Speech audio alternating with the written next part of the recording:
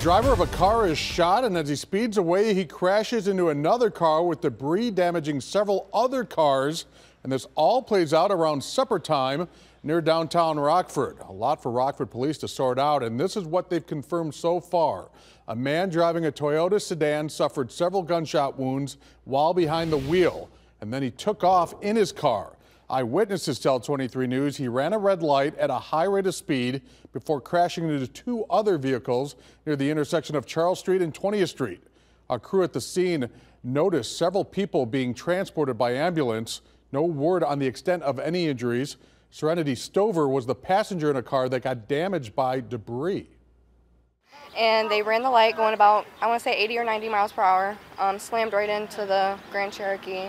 There was some debris that ended up hitting a couple other cars. There was a brick that hit the vehicle that we were in and shattered the windshield, but we are okay. A little traumatizing because when we got out and helped, I had somebody else's blood on me. It was a little uneasy.